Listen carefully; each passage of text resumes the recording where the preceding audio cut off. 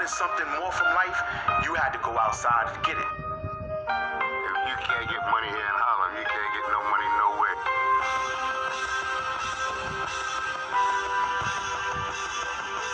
You heard of Three the Hard Way? Well, this was the real Three the Hard Way. Alpo, AZ, and Bridgewater.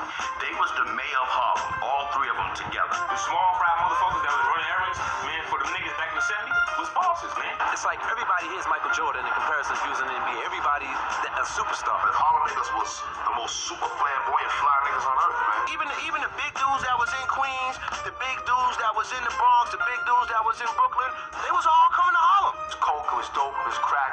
Everything was selling. I don't think nobody in the city was moving coke and crack like what's going on in Harlem. We was the youngest niggas probably in history to ever do it the way we did it.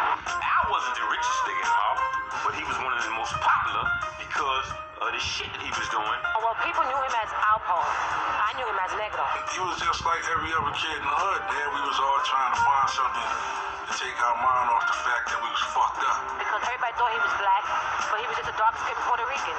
That nigga speak Spanish very well. The 70s and 80s was rough. The state of black America is still very grim. Moms on welfare, no dad, not at home. He was a good kid, without a doubt, man. He was a damn good kid. He was very humble about a lot of things. As far as I know, it was always his mom who did everything. Mostly you seen Poe, and you seen his youngest sister. If he had a problem with somebody or something like that, and his moms come down, his moms are like, be like, yo, that's my son, don't touch him. She'd be on the front line. Poe just, for some reason, always stood out. His mother always had him into, she was always taking him like to camp. He was going away to fresh air fun. We all did that. He stayed this summer with a white family, I think. There was another little boy that the family had that was their son, and Al was like their son. He spent every summer with the same family. They always wanted him back. He was just part of the family. We just accepted him to come. We just liked to have him every year. He really was a good kid. Nobody, I can't imagine anybody not liking Albert, and that proved to be the case once he got here. When your first time you met him, you just liked him. He adapted to that, which was good, because you was able to see how different people grow up. Going to the boys club, wanted to be a Marine, wanted to be a cadet. And they loved him over there. I mean, you can go to 3rd Avenue on 111th Street, and his pictures were everywhere. If you have a strong structure, it's like you can easily lose it because you'll be outside, you don't learn how to try to make a buck. We have a community filled with drugs, and on the streets we have young people who seem hopeless and are hopeless. We have no guidance by looking at the motherfucker that was working. The nigga that was working was struggling. It was three of us. Me, Poe, my man, one of y'all. You know what I mean? And us three like that, we was about money, man. Like any other kid, he didn't want to be depending on his mother all the time. Anybody that know East River Project is right on the drive. So we would take a garbage can, throw it on the FDR drive. And now slow the traffic down, then we go to the back. When it congests, niggas just walking alongside the barrier, till you see that white chick with that purse open, with that yak on, that nice diamond chain or whatever, and we just yap it. Jump back over the wall and run through the projects. But I guess that didn't work out for him. He got a phone call from his mother, I think, asking if he could come up here. When he came up the last time and we asked him what trouble he was in, eventually when he told us, he said he was a runner. I think he said that was carrying drugs or something from one place to another. I really remember when he was real young, and a certain OG around the way had him on the corner. Yeah, Alpo used to work for me back in the days and shit, He was out there hustling, and I was like, yo, what that nigga doing now? Why he always out there? He said, man, that nigga, he's selling that shit. Poe, the first one out, be cold as hell. So Poe was really trying to get that money. I seen he really wanted that money. You gotta be out there 6 in the morning to fuck with the heroin and shit. So Alpo was gonna get a nigga at 5:30. We still be sleep. Poe come out, be early in the morning, and he have a lot to already, because he done caught them fiends, you know what I mean? That nigga started popping, he was about 13. He was like one of the youngest cats out. He started real young. It was that very last time that he came, and he must have been only like 15 and a half off and he had the big chains on, the big gold chains. The kids around here noticed these things immediately and started asking questions. At this time and age, that might be normal, but I'm talking about back in 78.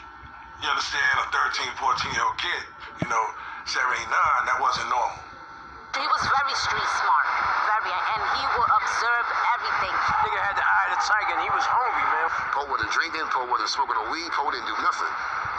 Poe was strictly about getting paper and putting that shit away. There's some shit like LeBron James got it. Michael Jordan had it. Poe had it. My nigga Al met my man Shorty Love, and my man Love showed this nigga the way what this is. His game wasn't aggressive at all. When he got with Randy, the beast came out with him. When Alpo met Randy, somehow Randy installed an aggressive defender in him. And he just went ahead and did his damn thing. And he learned, like, listen, if you want to get in the game, you gotta be 110% sure, because a nigga would take you out and never underestimate the man that don't get nothing. My niggas and them was going on the grind and stick the motherfucking Dominicans up, and they had to send a nigga in there. Like my nigga Poe he knew Spanish. They didn't know he knew Spanish. So maybe told him that he was on the side letting niggas know what to do. As soon as Poe get in the house, nigga tell you, he'll tell you, man, this is on the second floor. Wow, just come up here and kick the door down. Watch out for this nigga. The gun is over there. The coke is over here. The keys over there. See, he buying it. Yo, listen, hold on, I gotta go to the car and get some more money. Got some niggas coming in and stick everything out. The adrenaline that Poe got, that shit felt so good to anybody, frankly. But the adrenaline felt so good, man. It gave him a rush. Let's do it again. Let's do it again. Let's go up here and put pressure on these motherfucking niggas across town, and we get a bunch of keys and we just lock the whole area up. Yo, they had the whole east side on lockdown, man. For real. They had the whole east side on lockdown. He was only 15 years old when he blew up, and it was like overnight. He was like Josie Ware on the Outlaws. He had a posse. When them niggas rolled, they was no joke. Them niggas, if they went into your house and it was drama, them niggas even turned the fish tank over. They didn't leave no witnesses in that game. After he learned what that heart felt like and how ruthless he had to be to maintain his game and get no papers, he got that. It was a time when he would joke around, but when he was serious, that Puerto Rican would come out of him in a minute. The game was rough, so he just, he put his grind on. He had the stick-up kids in check. He was checking stick-up niggas. He was telling niggas, listen, that's my spot, don't fuck with that. And they wasn't fucking with it. And it was funny to watch this young teenage kid work 45, 30-year-old men, and how he would work them and tell them to go to the store and get him a sandwich. Go over there, do this for me. And how they would listen and respect him. New secret offensive is underway tonight in the war on illegal drugs. It is aimed at stopping the supply of cocaine. Timing was everything, because all the older hustlers had faded out, and the game was wide open. This is the kind of lucrative profit that's in this whole business. Which one of you is asking where we're going to get the money? This is going to help the deficit being reduced, huh? Sure it is. This whole everybody here was nothing but the tires. They had the drug shit locked down. But them niggas, so many of them niggas was getting knocked off, and niggas was going to jail, niggas was snitching on them. So that allowed the Colombians to come in and fill the void. Yo, they started giving it to a nigga cheaper than what the Chinese was giving it to a nigga for. Their production is equal to nearly 3 times the amount of cocaine that was brought into the United States last year. These countries who say they're our friends and they're our allies, they're destroying us. They're going to turn us into a banana republic. We're not fighting a war, but we darn sure are losing the battle. America's already starting to take that message to heart. Tons of cocaine have been destroyed. The United States has sent 6 Black Hawk assault helicopters and 160 U.S. Army pilots and maintenance personnel to Bolivia. The Dominicans had it, they needed somebody to move it. You know what I'm saying? The blacks was the ones that could move it. A revolutionized the shit. When you heard Poe, you heard Rich. When you heard Rich, you heard A. Before you heard Alpo, you heard AZ. I was getting joints for a dirt price, man. I don't think nobody on the street could compete with the prices I was getting with. He came out with a gimmick. Like everybody else was selling little small bottles. He came out with the GP35s and was selling them shits for like dimes, and he killed them. This big for $10. When niggas was selling shit this big for $50, this is how A blew. These niggas was getting real money. This is the worst part of New York City. You come up here for a dime.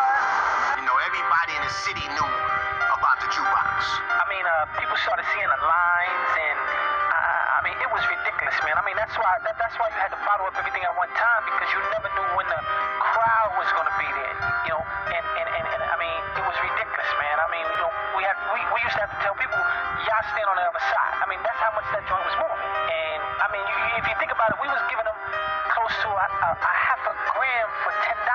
We learn that a prominent athlete has died because he took cocaine. You couldn't go buy this from nobody else.